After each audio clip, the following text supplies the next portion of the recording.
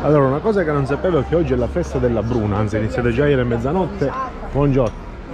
Dove i locali si vestono come per tradizione, vi vestite da loro. Ecco, ma anche la petto, perché in giro. Buongiorno, buongiorno. È la festa della Bruna, giusto? Cioè, ve la conoscete la tradizione? No. Praticamente si fa sto carro che fa il giro, diciamo, del corso, poi arriva proprio in mezzo al corso e viene tutto quando tutte le cioè, chi vuole si prende un pezzo, dei pezzi. Ah, dal carro. E quei pezzi, diciamo, sì, sono come un cimelio. Ma quindi è già passato sto carro? No, non passato. No, l'hanno fatto 2 anni, non hanno fatto niente perché le complicate. L'anno prossimo, speriamo. Allora, praticamente per la Madonna della Bruna va in giro questo carro fatto di cartapesta in giro per tutto il centro e le chiese, insomma, di Matera, e poi piano piano tutte le persone strappano un pezzo fino a distruggerlo completamente. Però da qualche anno a sta parte non lo stanno facendo più, sicuramente a causa Covid. La tradizione vuole, insomma, che tutti gli abitanti si vestono, insomma, da pastori e girano adesso con le cappette in giro, bastoni, fisarmoniche, e fanno baldoria già dalle 5 di mattina. Peccato, me la sono persa. La prossima volta. Sarebbe stato senz'altro interessante vedere di persona lo smantellamento di questo carro per le strade di Matera, però purtroppo quest'anno non si è potuto fare. Stasera comunque ci sarà l'attesa della Madonna della Bruna a questa chiesa, in cui ritornerò più tardi per fare vedere il tutto. Nel frattempo mi dirigo in un luogo perché c'è un appuntamento importantissimo. Pizza, non ti resisto. Allora, per me un pezzo di pizza per mangiare adesso. Cosa... peperone e cose è troppo pesante. Peperone fritto, mattina. Forse una margherita, che dici? Sfidato un pezzo di quello. Beh, in effetti sarebbe stato un po' pesante alle 8:30 del mattino una pizza con peperoni e patate, quindi accontentiamoci della margherita.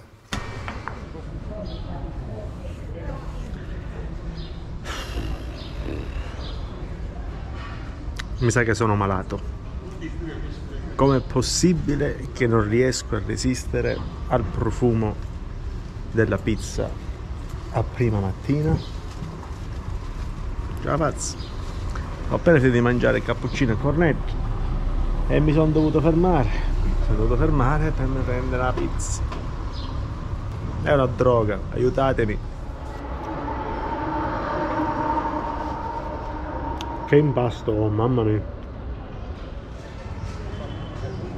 Dopo questa leggerissima pizza mi dirigo poi verso l'ostello per cambiarmi e prelevare la bicicletta giù dallo scantinato per andare poi ad incontrare le ragazze di ieri sera, perché oggi andremo in giro per Matera e loro mi faranno da cicerone, quindi mi spiegheranno la storia, la cultura e un po' di aneddoti di questa bellissima Matera.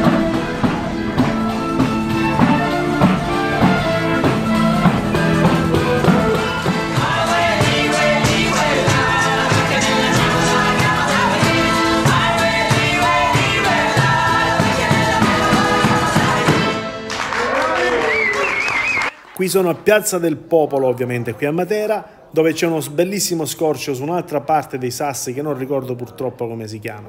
Mi soffermo un attimino qui perché c'è uno strumento musicale mai visto prima ed ero davvero incuriosito.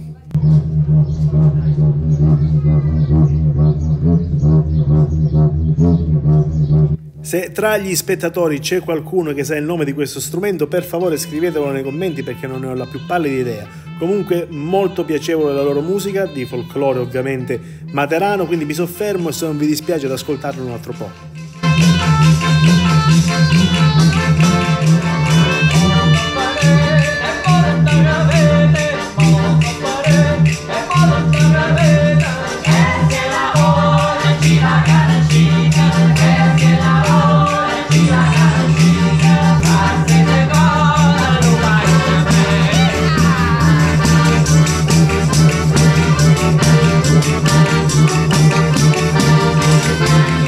Allora, queste due ragazze le conoscete già, le avete interviste ieri sera, Federica e Donatella, sono le mie cicerone della giornata, quindi più tardi ci organizziamo, andiamo a fare un giro immagino per i sassi di Matera, insomma, metterò alla prova la loro conoscenza sulla cultura e la storia dei sassi di Matera. Avete studiato? No, scherzo, sarà, diciamo, una guida turistica abbastanza easy, senza pretese, e giusto per passare un po' di tempo insieme e scoprire questa meravigliosa Matera. Dai. Prima di partire alla scoperta di Matera ci fermiamo in questo bar per rinfrescarci con un bel tè. Comunque, io non ce la faccio più a sentire queste due che andiamo qui, andiamo lì, a che ora, facciamo così. Alla fine abbiamo deciso di farla finita. Infatti dove andiamo? Al suicidio. Alla faccia del suicidio. Specifichiamo. Tra un po' vedrete di cosa si tratta. Abbiamo poi reclutato altre due ragazze per aiutarci a descrivere la storia di questa bellissima Matera, quindi si sono aggiunte al team. Ornella. Cristina. Raga, ma avete studiato? E io tra un po' vi faccio le domande, vi testerò la vostra conoscenza sulla vostra bellissima Matera. Arriviamo quindi alla prima fermata di questo mini tour. Da prestare attenzione a che passo fine e felpato che ho, guardate. Allora, dove siamo qui, ragazze? Questo posto si chiama il suicidio. Il suicidio, come mai? Si c'è mai buttato qualcuno da qui? Non credo. Allora perché si chiama il suicidio? Anche se spesso, a Matera capita che... Si è visto? Di che colore erano? Che qualcuno, cioè, si suicida, ma capita spesso lì dalla gravina. Cioè spesso, no, non spesso. Quando è capitato qualcuno... che si buttavano da lì giù. Sì, chi vuole farla finita si butta lì. Non è una cosa che accade ovviamente spesso. Questa parte dei sassi c'ha un nome? Questa che vediamo da qui? Siamo nel sasso barisano noi, e quello che vediamo di lì è sempre barisano. Sì, lo so cosa state pensando, ma abbiate fede. Non dubitate della conoscenza di Matera da parte delle ragazze. Vi prometto che dalle prossime fermate in poi sarà tutto più bello e chiaro e dettagliato. Poco prima di arrivare alla prossima fermata incrociamo degli altri ciclisti che abbiamo scambiato due chiacchiere incuriositi dal mio viaggio. So che mi stanno guardando, quindi vorrei porgere un saluto a tutti quanti. Ciao ragazzi, alla prossima, Va bene, noi ci abbiamo pure ragazze, se no loro devono andare a rientrare al lavoro purtroppo. Così ci abbiamo ragazze. Perfetto. Allora, dopo una bella passeggiata in giro per Matera, abbiamo Donatella in veste oggi da guida turistica che ci parlerà un po' delle origini di questa bellissima Matera. Allora, innanzitutto facciamo capire di che cosa stiamo parlando da questo scorcio meraviglioso. Abbiamo qui da noi esempio di case scavate direttamente nella roccia. Matera, infatti, basti pensare che è una delle città, delle 3 città più antiche del mondo, e era ricoperta in passato totalmente dall'acqua. Infatti, camminando forse troveremo anche dei fossili sui muri, delle conchiglie, perché col passare degli anni c'è stata l'erosione dell'acqua che ha fatto sì che emergessero tutte queste strutture in tufo che sono state poi scavate col tempo dagli abitanti della zona. Inoltre a Matera troviamo anche delle grotte, più che altro sul parco della Murgia, quindi sull'altro lato, delimitato dal torrente Gravina, in cui ci vivevano gli uomini preistorici. Furono poi sede queste grotte anche dei monaci bizantini che si fermavano durante i loro pellegrinaggi e affrescavano le pareti delle varie chiese, che poi erano delle varie grotte che poi in realtà erano chiese. Gli abitanti in passato, non so quanti anni fa, hanno scavato queste case all'interno di grotte in cui abitavano le famiglie, numerosissime famiglie con gli animali, quindi c'erano asini con mucche, vitelli, galline. Si viveva in condizioni igieniche disastrose e soprattutto non avevano neanche la possibilità di recuperare l'acqua, se non da piccole cisterne che ciascuno aveva all'interno delle proprie case. Cisterne di acqua piovana o andavano a prendere l'acqua giù in fiume? Cisterne d'acqua piovana per chi era più fortunato, invece chi non aveva neanche le cisterne all'interno delle proprie case si recava giù nel torrente Gravina, che comunque era acqua sporca in realtà, e utilizzavano quella. Sì, Matera comunque non penso si possa definirla a parole, cioè va vissuta, va vista e soprattutto va conosciuta la storia di questa città, perché è incredibile. Quindi grazie a Donatella che oggi ci sta parlando un po' della storia di Matera, che io ero al corrente ma molto vagamente, quindi grazie mille di essere scesi in dettaglio al riguardo. Facciamo conoscere questa gemma che abbiamo qui in Italia, specialmente a sud, Basilicata. Assolutamente, Matera. veniteci a trovare. Procediamo poi verso la seconda fermata, accompagnati da questa bellissima canzone, Negrio, Negrio, na na na na na. Negro, branchio negrio, un drago negro, vestita, l'alma non tempo. Adesso è il turno di Ornella. Turno di Ornella che oggi ci parlerà della differenza tra i due sassi, che lei è un'esperta in materia. Vai Ornella. Allora, c'è la differenza, allora, ci sono il sasso caveoso e il sasso barisano. Questo che vediamo ora è il sasso barisano. La differenza prendono il nome proprio dalla propria posizione e il sasso barisano è orientato verso nord-ovest e prende il nome dalla città di Bari. Mentre il sasso caveoso verso sud prende il nome dalla città di Montescaglioso, che prima nel Medioevo era chiamata Mons Caveus.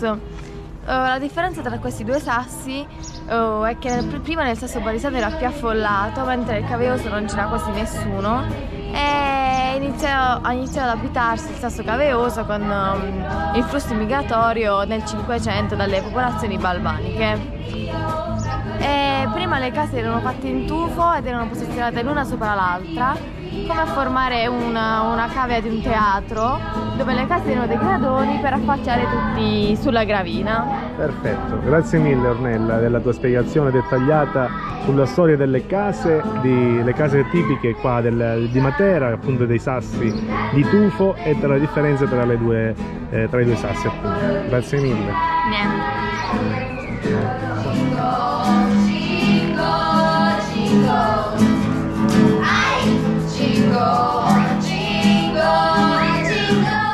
Allora, stiamo avvicinando da un altro sgorgo, da un'altra bellissima vista sempre sui sassi baresani. Questa volta abbiamo la solare Federica che ci parlerà un po' della sua amata Matera. Ciao, come appunto aveva detto la mia amica precedentemente, che Matera in quanto era appunto stata definita la vergogna d'Italia a causa delle condizioni igienico-sanitarie, e pensare appunto che da questa definizione che era stata data alla città ci siamo poi riscattati successivamente negli anni a seguito di diversi film che sono stati girati qui, soprattutto il primo, quello di Mel Gibson, La Passione di Cristo. Di lì poi è cominciato appunto, è quello che ci ha messo maggiormente in evidenza.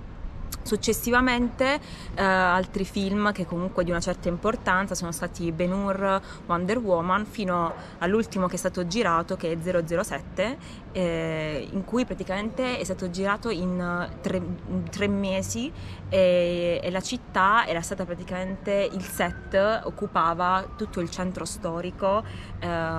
Questo è durato praticamente 3 mesi circa, e tra l'altro deve ancora uscire, precisiamo. Deve ancora uscire, vi ho dato una spoilerata.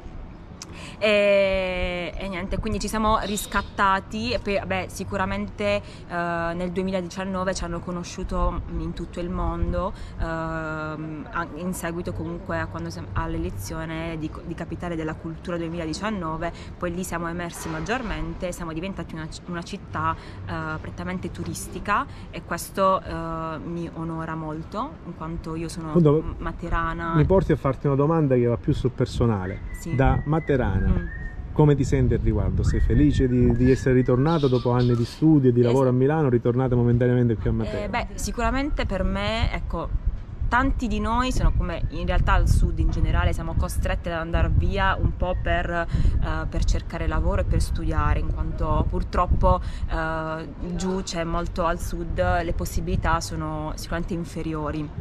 rispetto a quelle che comunque si trovano altrove. E come tanti ragazzi siamo andati via, e io sono stata contenta dopo tanti anni fuori, ho vissuto a Milano per tanti anni, di essere comunque ritornata nella mia città. È una città completamente diversa rispetto a come l'ho vissuta in maniera durante l'adolescenza, quando ho vissuto qui, perché è una città quasi nuova, in cui c'è gente nuova, perché quasi tutto il periodo dell'anno ci sono tantissimi turisti, e questo è anche un modo per poter conoscere gente nuova e fare amicizie, come è successo con Domenico, che abbiamo conosciuto in un'occasione così particolare, nessuno l'avrebbe mai detto. In una serata così abbiamo conosciuto Domenico, ed è stato, insomma, una scoperta. Beh, il bello del viaggio, come dicevo anche in precedenza, è proprio quello di andare in una meta magari nemmeno prefissata, e poi alla fine trovarti in situazioni del genere, dove appunto trovi delle ragazze disponibili a farti da cicerone, parlare orgogliosamente così della loro città, sicuramente è un valore aggiunto. Comunque, grazie mille di nuovo Federica per la tua descrizione, insomma, Spero dettagliata. Spero di non aver sbagliato nulla, di essere stata chiara. Sicuramente sarà un bel filmino. Vai, ciao. Parliamo adesso con Cristina, che invece ci parlerà di come si viveva all'epoca e purtroppo di un evento di sfollamento che accadde qualche anno addietro. Ciao Cristina, dici tutto. Ciao a tutti.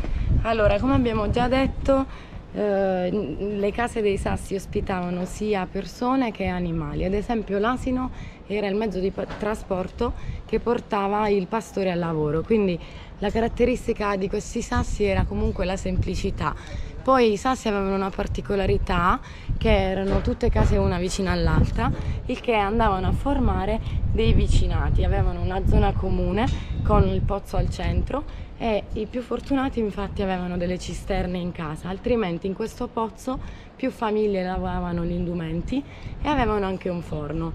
Nel termine materano si intende trombare il pane, cioè ogni famiglia per farsi da mangiare impastava il pane, e per riconoscere la propria panella ognuno di loro aveva un timbro con le iniziali del proprio nome e cognome. Poi, praticamente, a causa delle scarse condizioni igieniche e sanitarie che i Sassi purtroppo non avevano, De Gasperi si rese conto che quella gente non poteva più vivere in quelle condizioni, chiedendo loro di abbandonare i Sassi e trasferirsi nei borghi, e quindi alla parte di quella che poi è nata come città. Però 2 anni a seguito addirittura Matera fu definita vergogna d'Italia, ma possiamo riscattarci perché siamo nel 2021 e possiamo raccontare sia di essere stati proclamati capitale della cultura nel appunto 2019, e siamo diventati anche patrimonio dell'UNESCO. Sei fiera di essere materana e di vivere in questo magnifico posto? Assolutamente sì.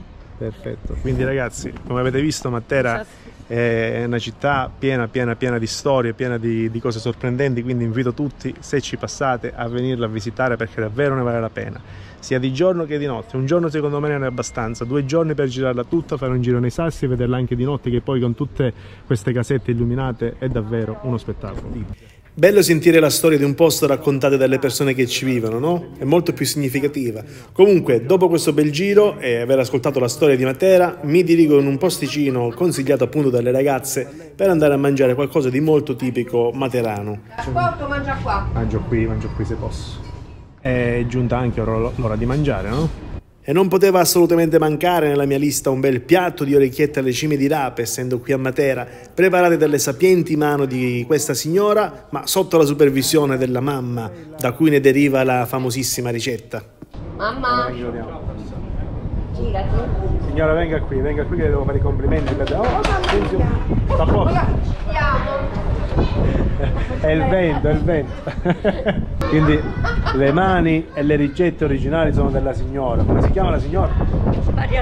Maria Rosaria. Quindi signora, io sto mangiando ma sto godendo, non è che stai mangiando, sto proprio godendo. Sento veramente, come dicevo, l'amore, la passione per la terra vostra, capite? Mangiare semplice ma spettacolare. Quindi grazie veramente. Concludiamo con un amaro del capo. Avrei dovuto prendere quello lucano, però calabrese. Dopo una bella buffata non si può fare a meno di un bellissimo amaro del capo per digerire tutto questo bel mangiare. Bevo il mio amaro, mangio un po' di ghiaccio e cado direttamente in trance, non so per quale motivo, forse stavo pensando al tragitto da fare ancora oggi pomeriggio. Comunque attiro poi un po' di gente, quindi 2 foto di rito e quant'altro, e sono pronto ad indirizzarmi a casa, o meglio in ostello, per andare a fare una mezz'oretta di sonno e poi ripartire subito alla scoperta ancora di questa bellissima Matera. Quindi vado a visitare i sassi di Matera, per l'appunto, dove vedrete insieme a me le bellezze e la storia di questi sassi.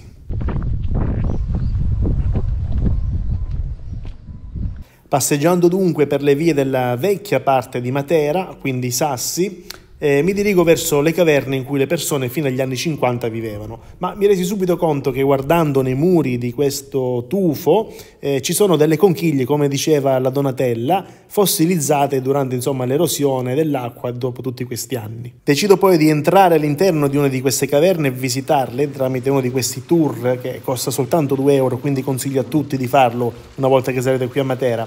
In queste caverne possiamo vedere come si viveva nell'antichità. Praticamente ci sono dei canali che portano poi a raccogliere l'acqua in queste cisterne, acqua piovana, che usavano sia per berla, per loro e per gli animali, ma anche per lavarci, le robe, per l'igiene e quant'altro. Qui sono presenti mobili e oggetti di uso quotidiano, il cassone del grano, il letto alto col materasso ripieno di foglie di granturco, le ceste, i contenitori di terracotta per acqua e cibo, la madia per impastare. Il pane era preparato con cura a casa, ma cotto al forno in comune. Andava pertanto marchiato con le iniziali della famiglia tramite apposito timbro di legno. La parte anteriore della casa è occupata da un rudimentale focolare con ampia cappa. Accanto, pentole e tegami di alluminio e di rame, cucchiai di legno e mestoli, setacci per la farina e contenitori per l'olio. La stalla per muli e asini era tutt'uno con l'abitazione, fungendo questi anche da fonte di calore. Il contadino di prima mattina dava loro da mangiare e con il forcone raccoglieva e spostava il letame. Non mancavano in casa le galline, la capra, i conigli e a volte anche il maiale. Non c'erano servizi igienici e tutti usavano un vaso di terracotta, il cantaro, condividendone anche l'unico straccio. Che dire, è una storia abbastanza particolare ed affascinante quella degli antichi abitanti di Matera. Comunque, dopo essere sceso giù per visitare i sassi, in questo momento mi dirigo alla parte più alta di Matera, fino ad arrivare al Duomo, dove c'è il tanto aspettato arrivo della Madonna della Bruna, che viene accolta da fiori e da una banda musicale.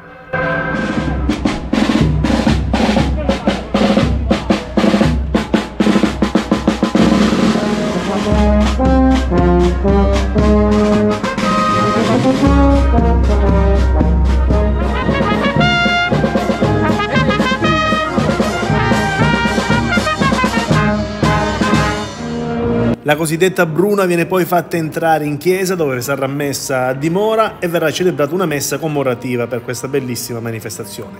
A questo punto io però mi rimetto in cammino, mi godo questo bellissimo tramonto e mi fermo in un pub dove a breve inizierà la grandissima partita dell'Italia per questo europeo. Ho preso delle patate al forno come snack per aspettare il panino, ma mi è arrivata una coppia di patate. E che ne si mangia?